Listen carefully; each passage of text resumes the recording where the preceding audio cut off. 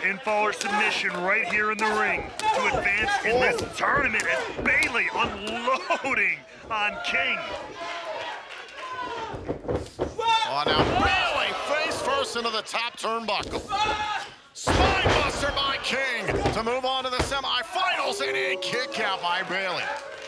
King saw that opening, that big 1-2 punch with the little jackknife in the corner there into that spine buster. And now just tossing the former X Division champion to the floor. Plain disrespect throughout this matchup from Kenny King, directed at Mike Bailey. Kenny King look at this. respects himself, wanting to do damage here. Suplex on the ramp.